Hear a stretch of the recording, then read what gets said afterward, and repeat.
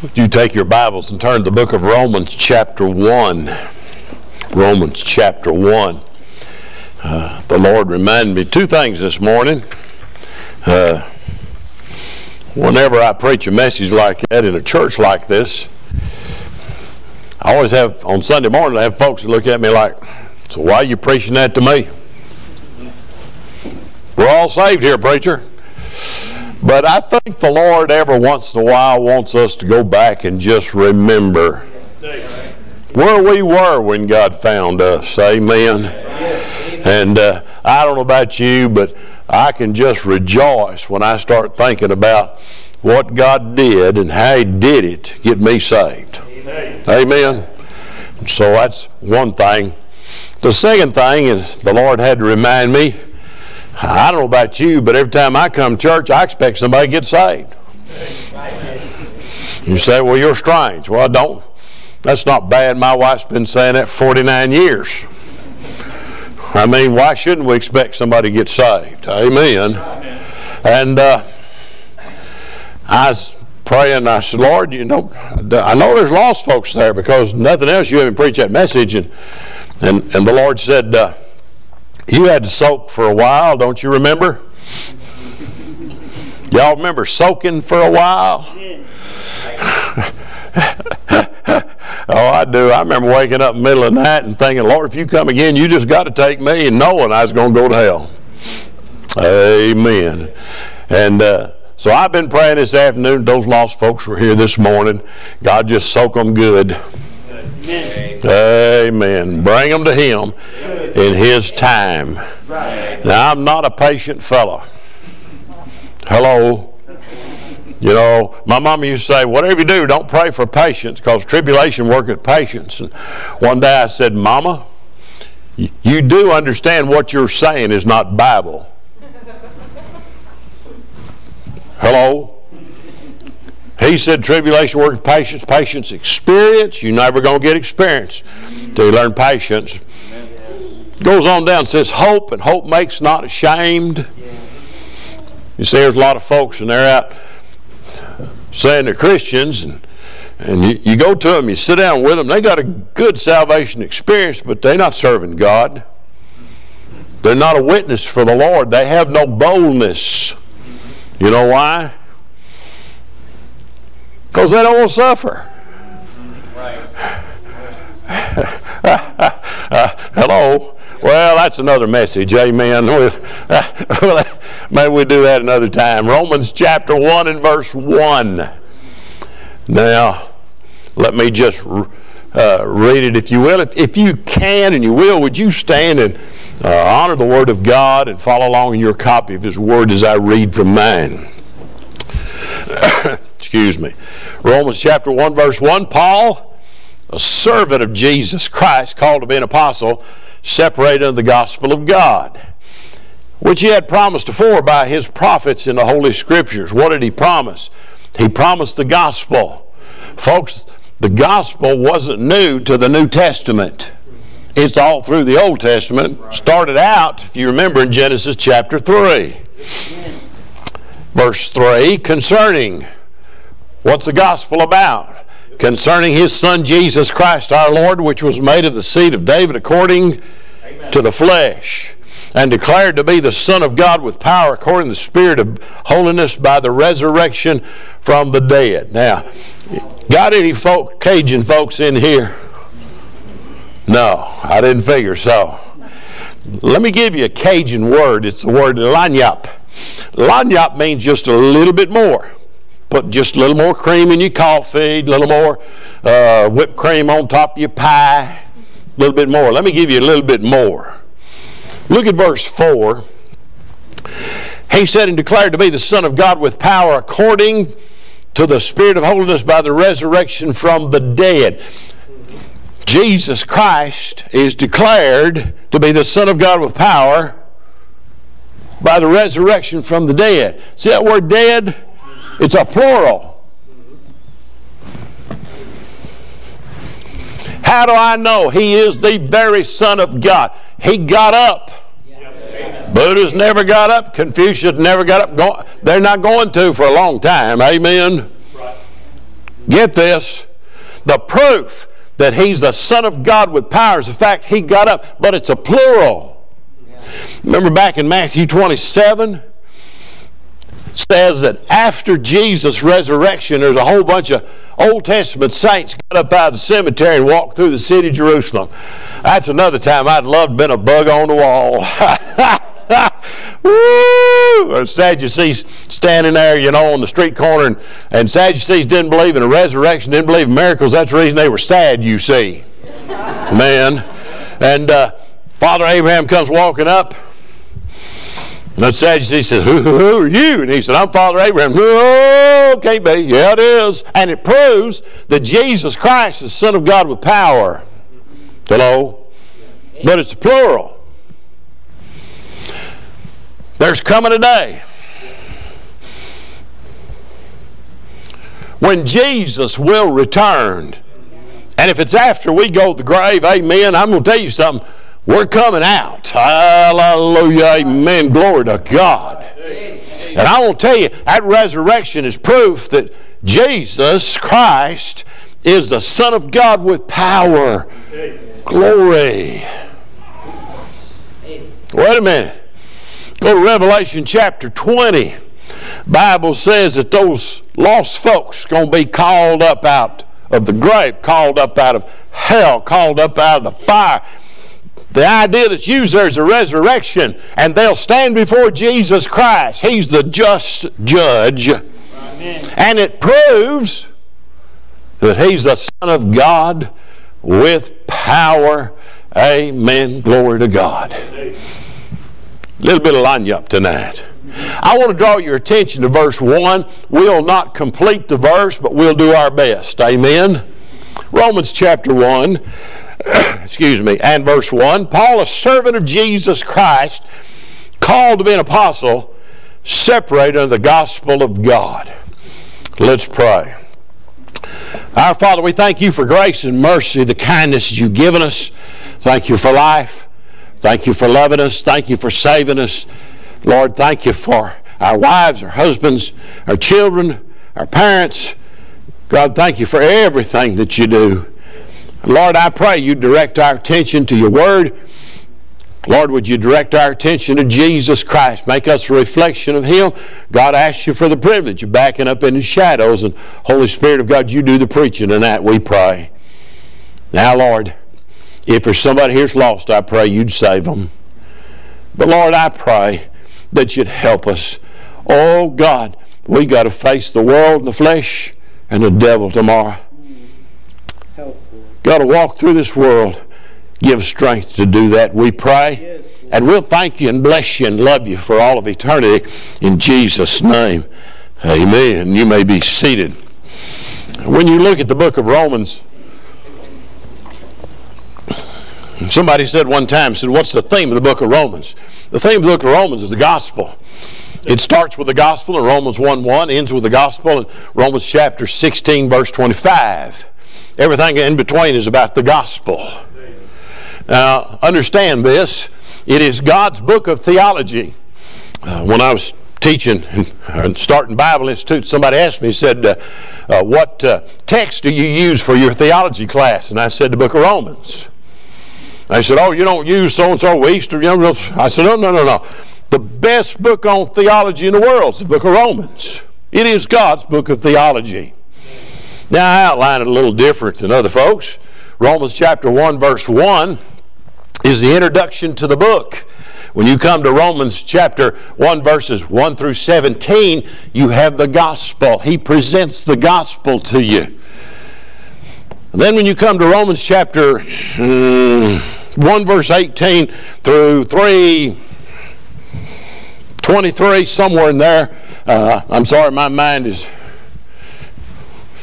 I'm 2 sentences ahead. All right, help me slow down, Lord. Amen. Then you have the doctrine of sin. From that you have the doctrine of salvation. From that you have the doctrine of sanctification. From the doctrine, from that in 9, 10, and 11, you have the doctrine of scriptural Israel. Now listen, there's a bunch of nuts running around telling you that That's God's 3 chapters on the sovereignty of God. They evidently have never read it.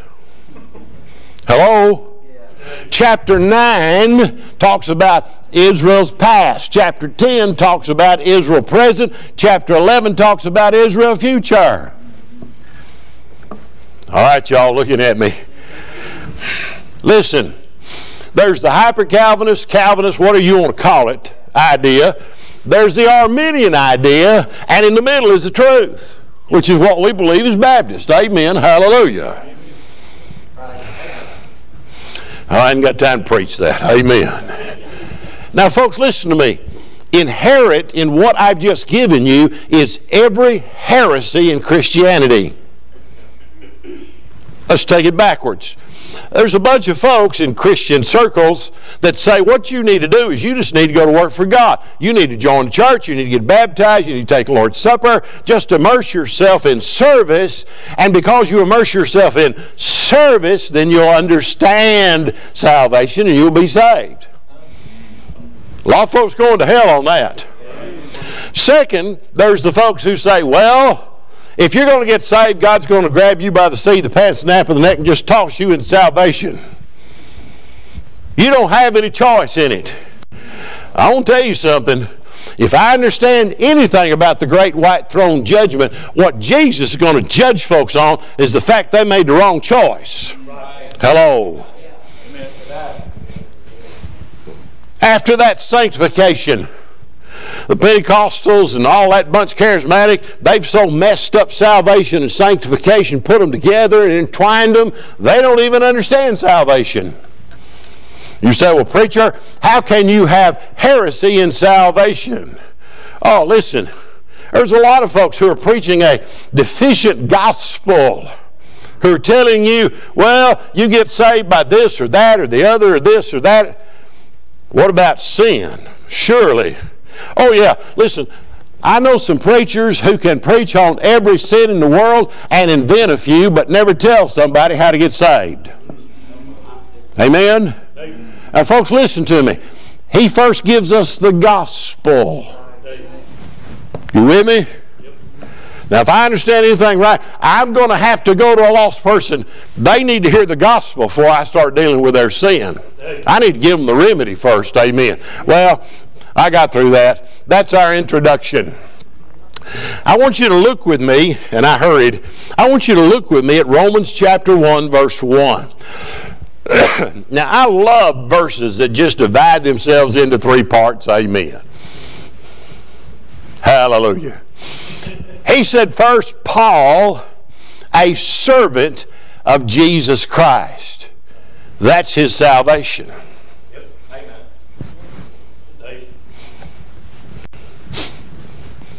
Y'all looking at me strange again.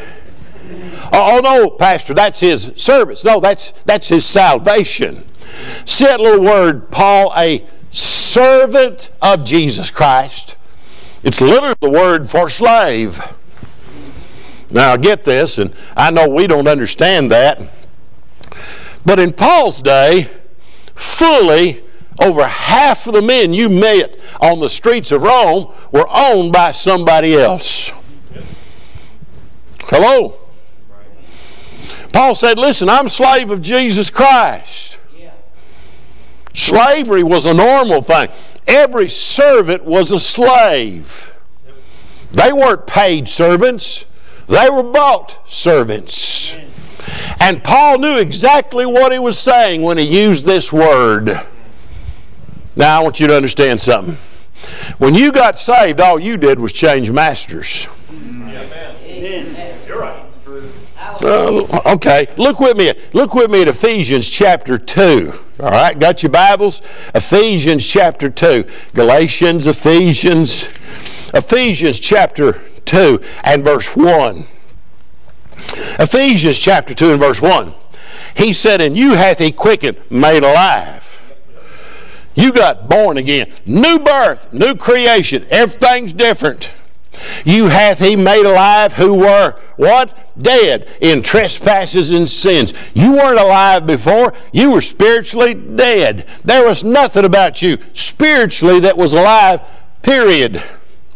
He said, where in the time past ye walked according to the course of this world, according to the prince of the power of the air, the spirit that now worketh in the children of disobedience, among whom also we all had our conversation in times past in the lusts of our flesh, fulfilling the desires of the flesh and the mind, and were by nature the children of wrath, even as others. Now get this. He said, here's a two-pronged attack. Number one, he said in verse 2, where in the time past you walk according to the course of this world. What's the course of this world? That's culture.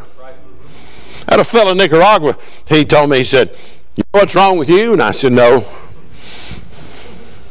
I mean, listen, somebody says that to you, they're going to tell you what's wrong with you. You might as well say no, yeah, it doesn't matter what you say, amen.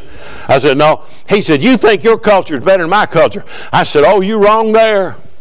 You do understand the United States is going to stand before God for exporting our wicked culture to Central America. Yep. Hello? Yeah, you're right. Amen. Hey, folks, listen to me. When you talk about culture, there's all different kind of cultures. There's dope culture. There's football culture. There's school culture. There's sports culture. I mean, you can go on and on and on and on and on.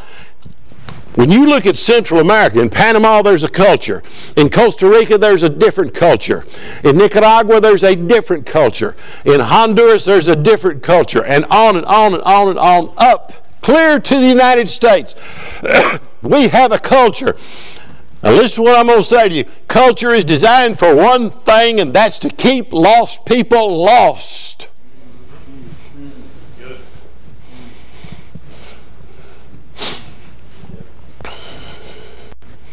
If I got some teachers in here, I'm sorry, but I'll tell you, we've come to a time in the United States where the schools have taken over our culture.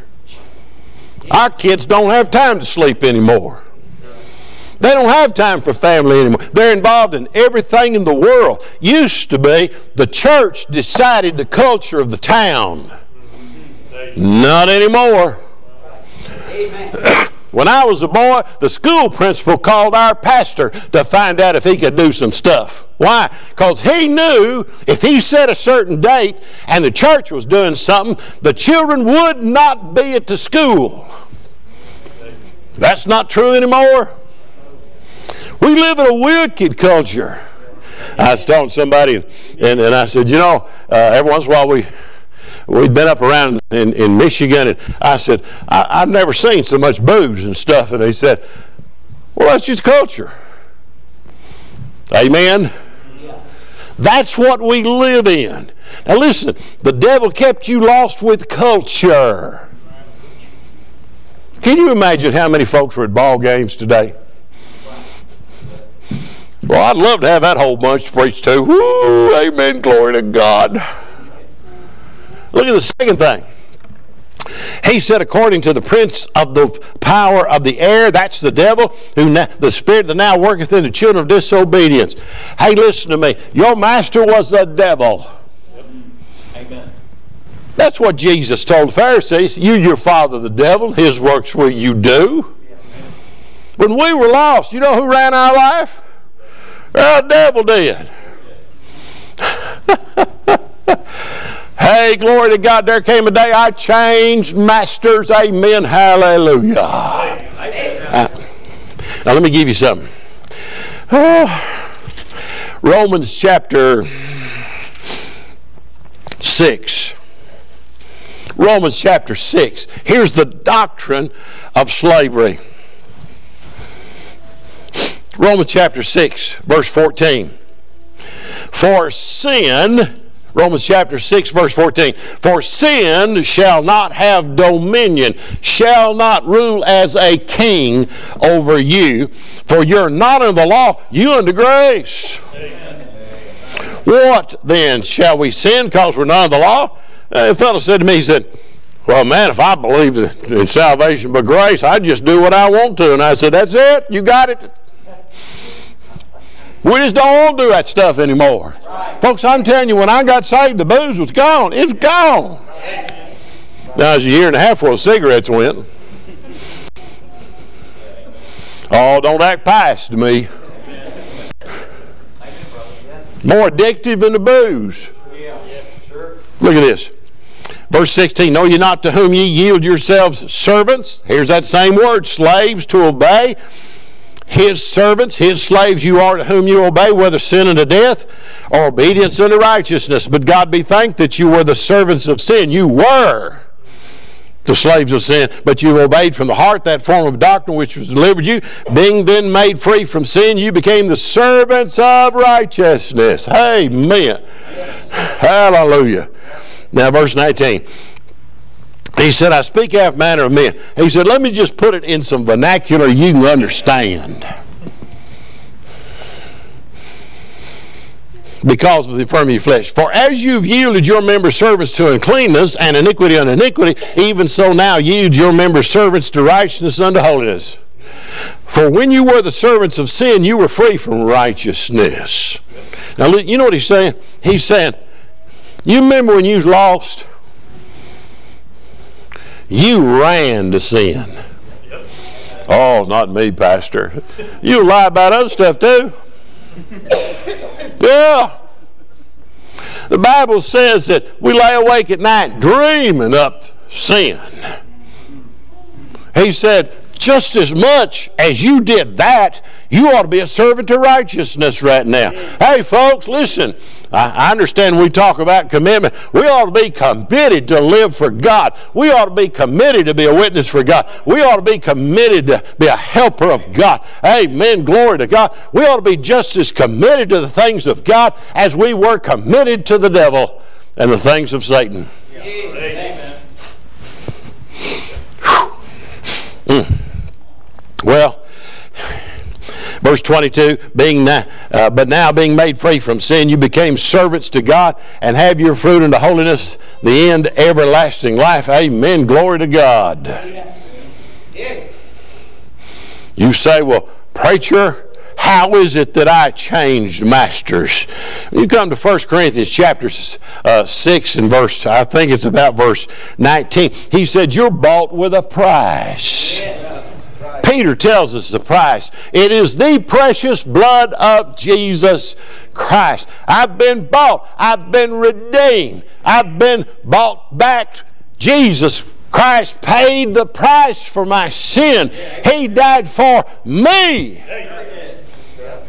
Now, folks, listen. If He's bought me back, I've changed masters. And I ought to be living like I have changed masters. Amen. Now that's the legalistic part of it. You say, preacher, oh yeah, that's just plain old legalism. I'm sorry. You did that, you ought to do that. God's called you to do that. Get doing it. Legalistic. Can I tell you the spiritual part?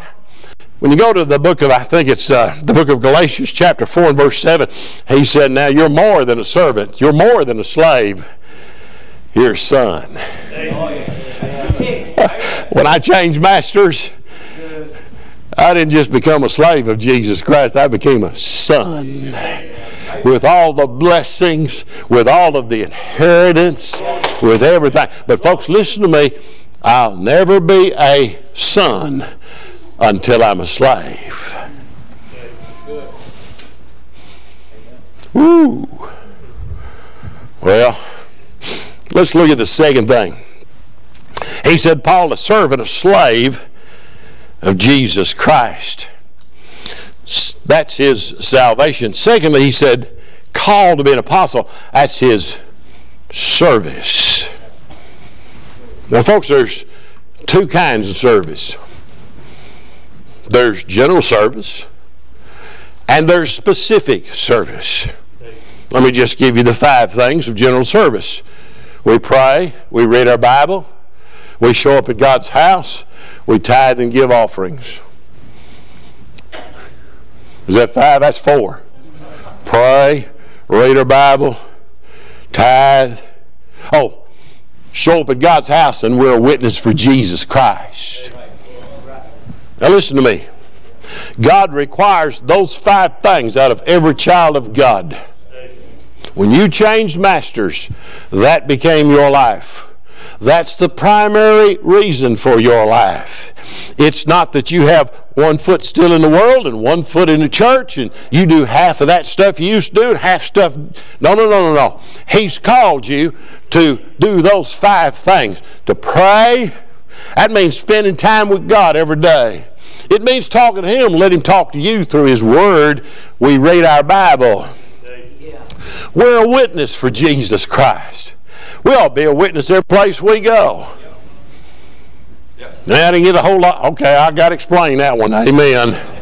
Hey, folks, if somebody prayed for us, if somebody told us about Jesus, surely we got a responsibility to tell others about Jesus and pray for others. Amen. Hallelujah. We're being God's house.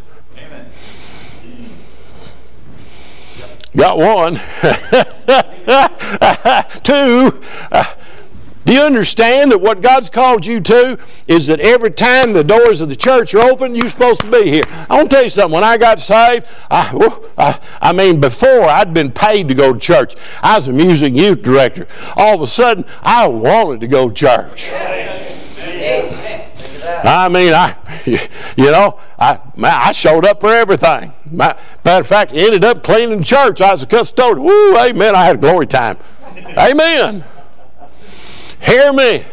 It's not that I had to go to church. I wanted to go to church. I even tried to go to the women's meeting. They wouldn't let me. Amen. Now get this. That's our responsibility. We're supposed to tithe and give offerings. Yeah, I'll make some of you mad maybe here. I don't know. Hey, folks, the tithe is the Lord's. Not yours. You have no right to do with it that you want. The fellow said to me, he said, well, I understand tithe is the Lord. I said, do you understand the rest of that? He said, the rest of what? I said, you do understand it all belongs to the Lord. See, when you talk legalistic, you talk about the tithe. When you're talking Christian, you're talking about everything. You see, I am not just to give a tithe. I'm to be a good steward of everything. It amazes me. I talk to new Christians, new converts, and I say, well, preacher, we just can't do that. And I said, really? I said, no. You know what the problem is? They're up their eyeballs in debt. Yes, sir. Amen.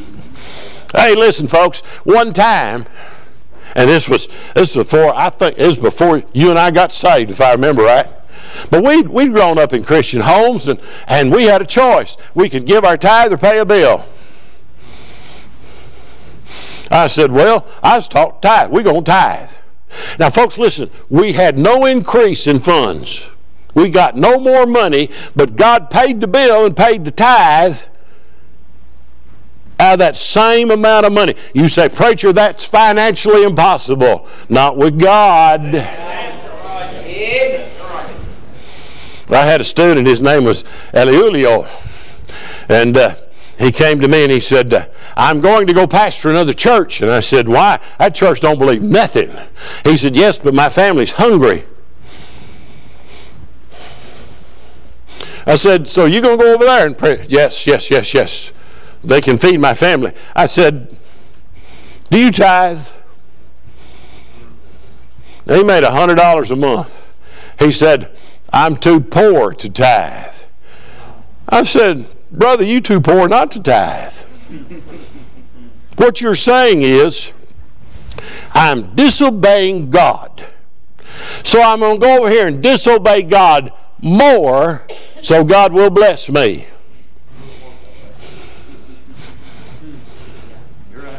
Now, he did something that's very rude in that society.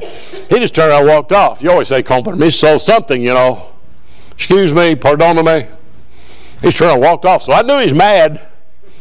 And I got to watch it. A year later, I said to him, I want to ask you a question. You didn't go pastor at church. You're still here. I said, looks like your family's eating better and you're wearing better clothes. And tell me what happened. He kind of smiled. He said, I decided to obey God whether I understood it or not. That's good theology, folks. Now, the church that could not support him, could not feed his family, a year later was buying land 10 kilometers away, and they were going to build a building on it and start a mission. We're not talking about money from the states. We're talking about money from that church. I said, the church is doing a lot better. He said, yes, I've been teaching them for a year. Just obey God whether you understand it or not. Now listen, God says those 5 things. Pray, read your Bible, witness, attend church, tithe, give offerings. That's the general. I mean, God expects that of everybody. But wait a second. God has specific work. Now I want to say something to you. If you're a member of this church, God's got a job for you. Right. Hello? Amen. I'm getting some. Listen, there's something He wants you to do in this church. He got a job. You say, well, preacher, I don't know what my job is. Well, let me help you a minute, all right? I love sound men. They make me sound good. Amen. I love nursery workers. I pastored a big old church, Calvary Baptist Church, and we had revival services on Tuesday night. I'm telling you, the whole place filled up. We seated 600. Had all these visitors. It was really something else. And after the service, when my ladies came walking down the aisle, and she was walking like this, and I thought, this is not going to be good. She came walking up to me, and I'm standing there, and she said, preacher, you see that right there? I said, yes, ma'am. She said, that's where I pulled my hair out. Me and 14 youngins.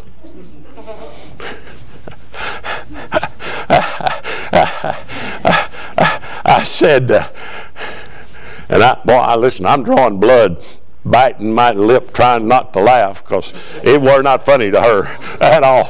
And I said, well, why don't you get somebody to help you? And she said, I tried to stop 2 women, and they hurried on. I said, well, send me a message. I said, I'll get somebody to help you. She said, preacher, you see that right there? I said, oh, yes, ma'am. She said, that ain't happening again. She turned around and walked out. Hey, I love nursery workers.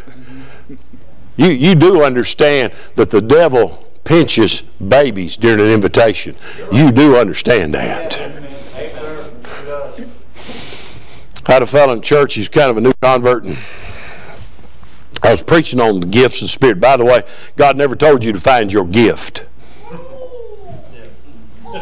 He told you to go to work for God, and your gift will become very evident. Well, he came right here, and I'm standing up there. He said, preacher, I don't have any gifts. And I said, so God lied. Oh, no, God doesn't lie. And I said, you just called him a liar. He said, no. I said, yeah, you did. You said you don't have any gifts. And God said He's giving you something. He said, well, I don't know what it is, preacher. I said, would you let your pastor help you? He said, I wish you would. So I took him by the arm, laid him out in the vestibule. Got a handful of bulletins, stuck it in his hand. I said, everybody comes through that door, gets a hug or a handshake, an encouraging word from God, and a bulletin. He said, I can do that. He was the best greeter we ever had. Y'all know what the mully grubs are? Yeah. Yes? No? You got to help me here. You come to church, you get the door, He'd grab you, hug your neck, and say, oh, isn't God good to just save us? Keep us out of hell. Welcome to the house of God. Have a bulletin. You walk on saying, woo, going to be a good day today in God. Yes, amen. He had that ability. Now he got sick. So a couple of my men decided to do it. And I finally told him, I said, get away from the door.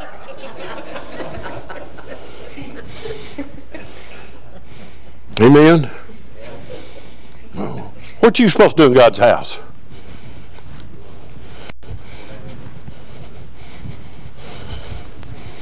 You said, preacher, God hadn't given me anything to do.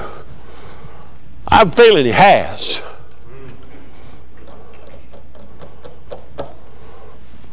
Now listen to what I'm going to say to you. What's a normal Christian? It's a Christian who takes care of the general things. Praying, Bible study, witnessing, being to the house of God, tithing, giving offerings. Amen?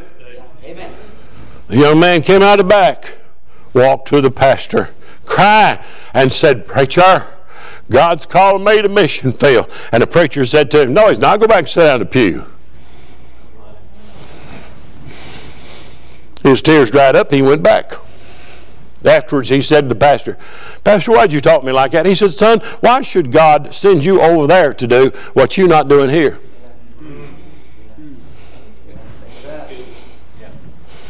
Six weeks later, he came down the aisle. He wasn't crying this time. He was smiling. He said, "Pastor, I believe God's called me mission field." Pastor said, "I do too." Amen.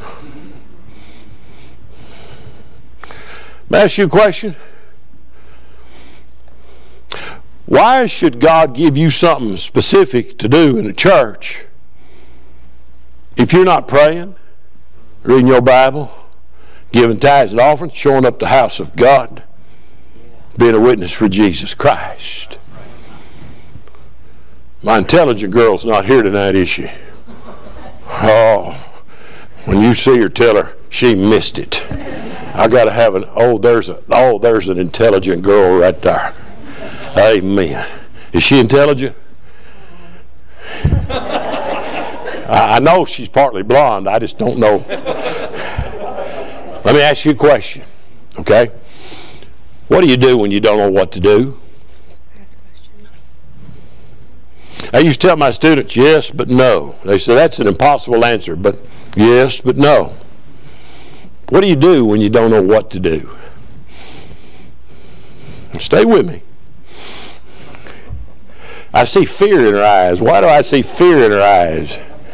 They don't know either, okay? Amen? You know what you do when you don't know what to do? You do what you know to do until you know what to do. What do you do when you don't know what to do? You do what you know to do until you know what to do. Just go ahead and pray. Just keep your head in the book. Just spend time at God's house. Make it a priority. Just decide you're going to tithe and give offerings if it hair lips the devil. Witness for Jesus Christ. Every place you go, be a witness for Jesus. I'm telling you, God will give you something specific to do in the house of God. Yes. Good preaching. But I've met a lot of folks in the house of God that think that somehow God's just supposed to manifest something in their pride and arrogance. Let me give you the third thing. He said, Paul, a servant of Jesus Christ, called to be an apostle. Paul, a servant of Jesus Christ, that's his salvation. Called to be an apostle, that's his service. Separated in the gospel of God, that's his sanctification. That little word, separated, is our same word as sanctification. What's his sanctification? He said, I'm separated under the gospel of God. Now, the first thing we've got to know is what's the gospel. The gospel is found in 1 Corinthians chapter 15, verse 3, how that Christ died for our sins according to the Scriptures. That's the good news. Most of the time I'll say, what's the gospel? Well, it's the death, burial, and resurrection of Christ. Well, yes and no. Well, it's the good news. Yes and no. The good news is He has died for our sins. Amen. Glory to God. Hallelujah. That's good news. That means I can go to heaven. That means I don't have to go to hell. Amen. I was just looking at him. The great thing about that verse, it says, how that Christ died for your sins, you dirty, rotten, filthy sinner. That's right. Amen. No, don't. It says how that Christ died for our sins. That's right. I just wicked as you were, and you just wicked as I was. Amen. And He died for all our sins. Hallelujah. Glory to God. Paid the price. Amen. Good news. He's already done the work, paid the price. So we can be saved. Paul said, I am separated unto that gospel. Now let me explain that to you. My daddy one time, before he died when he was 90, and he lived in our home those last years, and one day I came in and he said, son, you know what's wrong with you preachers? I said, no, Daddy, I don't know. He said, you keep saying, don't do this, stop doing this, quit doing this, don't do this, stop doing this, quit doing this, don't do this. I said, I understand what you're saying. He said, but you don't tell folks what to do. Yeah. That deflated my ego real quick. Holy Spirit of God said, yeah, He got you, don't He? I said, well, Dad, explain what you mean. He said, all right, let me illustrate. He said, let's say I lead Bill to the Lord. And he said, on Sunday, Bill comes to church and said, we just have a great time. Now, you got to understand, church I grew up in, back in the late 50s, was running 800 to 1,000 people. And those folks weren't people who came from other churches. Those folks were people that church wanted Jesus. They had 24 deacons. To be a deacon in that church, you had to actively be seeking lost people for Jesus. You didn't have to win somebody every year, but you better be trying. And if you weren't trying, you didn't stay a deacon. Woo. And he said, after I presented him to the pastor presented him to church, and after we rejoiced, and I mean they rejoiced. It wasn't none of this, well, now y'all come by and hug his neck, and half the folks go out the back door. I threatened one time to put a deacon at every door, and you couldn't get out unless you'd been up front first. He said, I'm going to say to Bill, Bill, you know any lost folks? He said, now Bill knows lost folks. I don't know lost folks. He said, I'm separated from lost folks. I don't. Yeah. He said, he'll say, yeah, my brother-in-law Jim, he's lost. Can we go see him tonight? Yeah. He said, I'll pick you up. He said, I'd pick Bill up. By the time we got to Jim's house, I instructed him how to turn off the television, how to diaper a baby if he didn't know how to diaper a baby, how to get on the floor and play with kids if they're causing disturbance, how to ask the wife for a glass of water if she kept interrupting.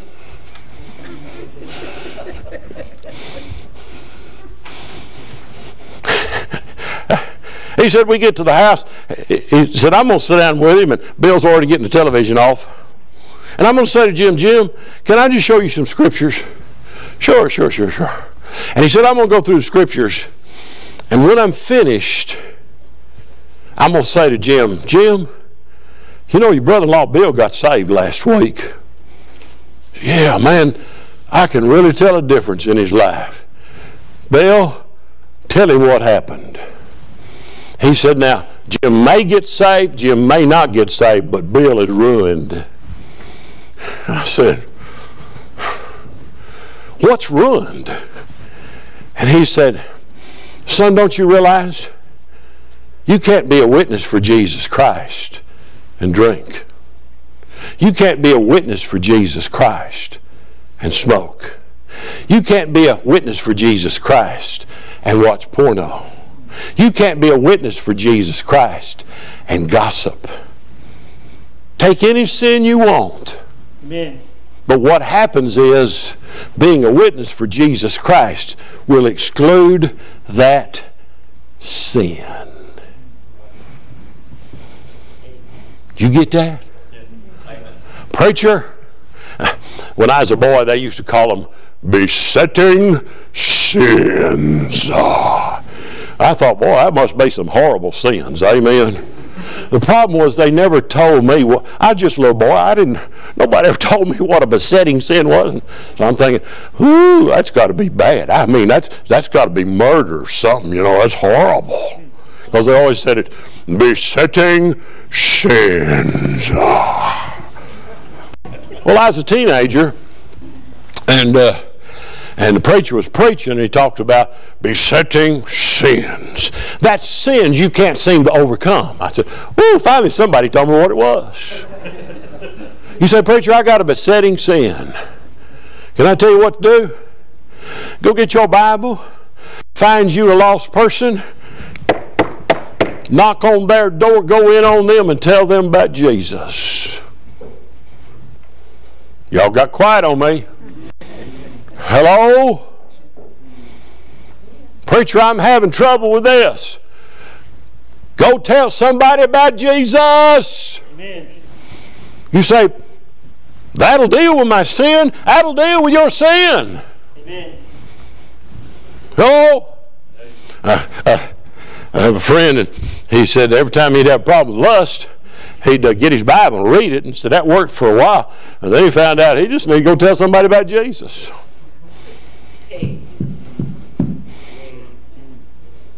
Y'all got that? Do y'all understand that? Some of y'all don't understand that. Hey, folks, you can't do one and do the other. You see, here's what I know. When somebody would come and sit down in my office when I was pastoring and said, "I'm having a real problem with this sin," I'd say, "You're not a witness for Jesus Christ, are you?" I knew they weren't. Why? Because they were not a witness for Christ. You saying, "Now, preacher, are you saying that witnessing will solve all my problems?" Oh, you're finally seeing the light at the end of the tunnel. Amen. Did you know that witnessing will heal your mind? Oh, I had a lady in the church, and she was just a hoot. She really was. She had clinical depression.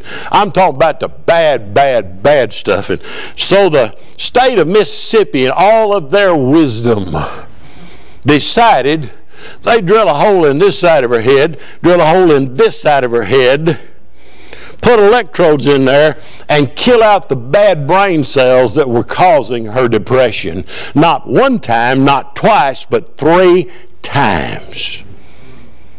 She's almost a walking zombie. But hallelujah, God left her enough brain cells to get saved. Amen, glory. She called me one day. I'm in the study. She said, "Brother Bob," I said, "Hey, how you doing, Sister Elsie?" "I'm depressed."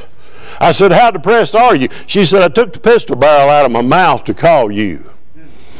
That's depressed. I said, "You want help?" She said, "That's why I called."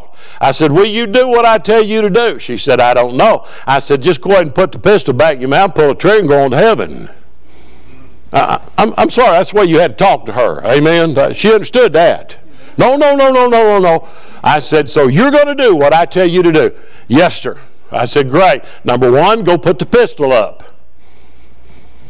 Folks, God gives us some common sense. Amen. I'm not going to sit there and talk to her with a pistol in her lap. Hello. She came back. I said, "Now, you got any tracts, church bulletins?" She said, "I got a handful of both." I said, "Great. Here's what you're going to do. You're going to go get in the tub or in the shower. You're going to put your makeup on. You're going to get dressed. You're going to every house in your neighborhood. And you're going to tell them invite them to Jesus and invite them to church." "Oh, Brother Bob," I said, "You said you do what I told you to do. Now hang up the phone and go do it." 2 hours later, she called me back. She said, "Oh, Brother Bob," said, "you just wouldn't believe it." Said, "I almost won this lady to Jesus today." And said, "I got a family that's coming to church on Sunday." And I said, "Amen, good." She said, "It's great." Amen. Every time she got depressed, I'd send her out. Hello. You say, "Well, but preacher, that's a physical problem." No, that's a spiritual problem. Man, when I'm down low and I feel like the whole world's against me, and it is, by the way. I don't know if you know that.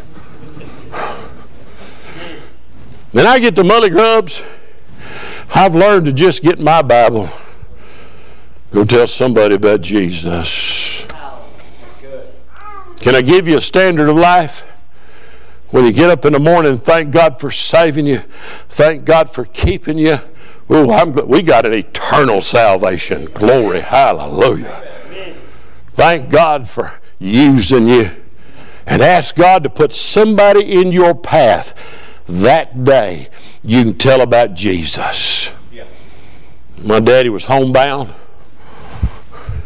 He said, son, I don't ever get to witness to anybody. Would you take me witnessing? I said, I'll do that. I will. You just pull up, honk on the horn, they come out to the car and let him. Amen. Folks, it works. Well, I came home one day and the air conditioner repairman was there. And he's kind of backing up, and Daddy was saying, listen, you need to get saved. You need Jesus. And here's what I found out. If you stand in the door, I'm big enough, fella, if I stand in the door, the air conditioner repairman can't get out the door. Hello? He loved it when Jehovah's Witnesses came by. He loved it when the Mormons came by. Amen? Hey, folks, make it the theme of your life. Amen. Just tell folks about Jesus. Oh, hallelujah. He is my sanctification because He's called me out of darkness to light. That means that if I'm going to get separated from sin, I got to turn this way. And He uses the gospel to do it. Well, I got to quit. When I was pastoring in Ripley, Tennessee, and Ripley was one of those places we stayed for 5 years, and it was war from the day we walked into place. It was one of those, seriously, folks, I didn't pastor the church. I refereed it. I thought I should have wore a black and white striped shirt to the pulpit every Sunday morning, and God saved all kinds of folks. It was amazing. There's no boy, he was redheaded. He was a master diesel mechanic. Now, when I say a master diesel mechanic, I'm talking about the other diesel mechanics. When they ran a stump, ran a problem, they called him. He was that good. And I'd witnessed to him, and one Friday night, we had family night, and I was going to stay home, and God just laid him on my heart, and I told Joy, I said, listen, I need to go see Red. I need to talk to him. And her and the kids said, go on, we'll pray for you. So I went over it. All the way over, I'm driving, and I'm praying, Lord, have Red at home by himself. And let me tell you why. Red and his wife lived here. He had a son and daughter-in-law, and 3, 4, 5 grandchildren lived here. On the other side, he had a daughter and son-in-law, and they had 3 or 4 or 5 kids. And behind him was the other son and his wife, and they had 3 or 4 or 5 kids. And they never locked. Red and his wife never locked the door. They just wandered through there all day long, all night. And I knew if that bunch was in the house, I'd never get a chance to witness to Red. So I prayed, oh God, have them all gone. Got there, knocked on the door.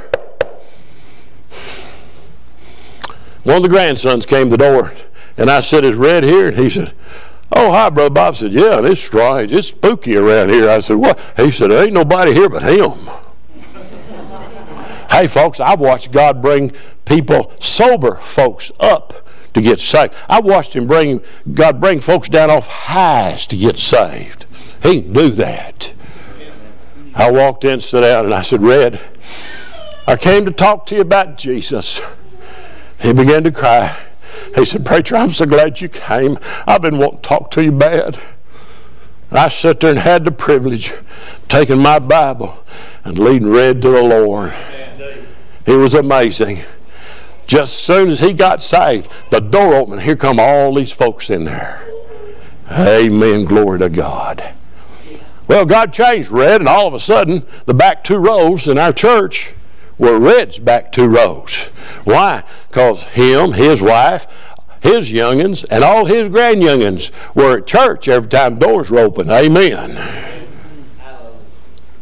One Sunday morning, I stand at the front, did an invitation, and here come Red down the aisle. He's just a weeping and a crying. I said, Red, why'd you come?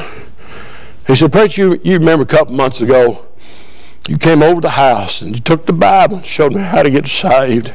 And I said, yeah, Red, I do. I remember it so well.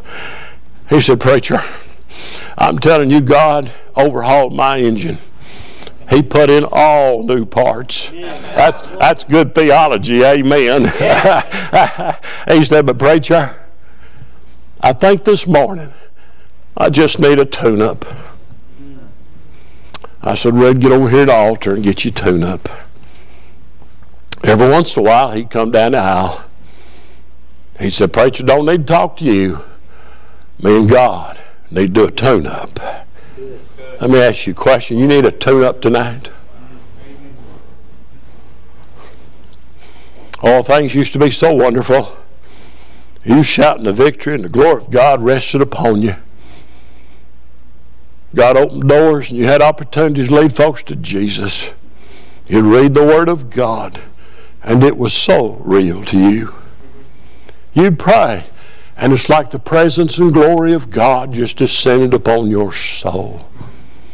But somehow things have crept in and somehow your priorities have changed and somehow things are different. You need to come get a tune-up tonight. Some of you already ought to be getting up out of the pew and come on and get an altar. The pianist is coming. Brother, if you need to get an altar, that's fine. That won't bother us a bit. Amen.